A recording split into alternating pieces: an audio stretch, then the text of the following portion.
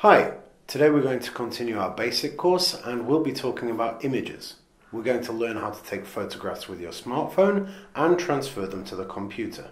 Now you probably already know how to do this, but anyway, we're going to give you a few pointers. You might think that an easy way to find pictures for your audio guide would be through the internet. However, there's a problem with this. Copyright. Who do they belong to? Some media falls under the Creative Commons and can be used if certain rules are followed. For more information on this, please read the article Using Licensed Photographs, which can be found in the link in the materials below. So the best way is to take your own photographs and avoid any possible trouble. This also enables you to get exactly the picture that you're looking for. To begin with, photos which you use are displayed in the app in landscape and in the 4:3 ratio. Therefore, it's best to take the photographs with the phone in the horizontal position. Obviously, it's best not to take your photographs when facing into the sunlight. Always make sure that the sun is behind you, and please always make sure that you have good lighting in the daytime.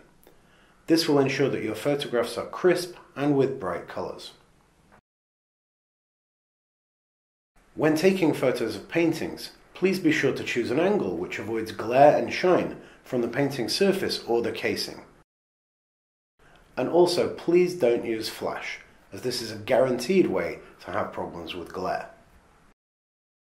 Also remember, you can use several photographs for one item in your guide. This means that if at any part in the story you want to talk about a specific area of the painting, then you can use separate close-up shots to focus on that.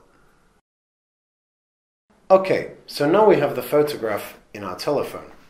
We open the gallery, choose Share, and send this by email.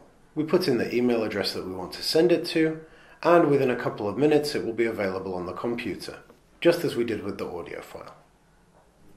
So we've made our audio and our images, and we're finally ready to make our audio guide using the izi.TRAVEL platform.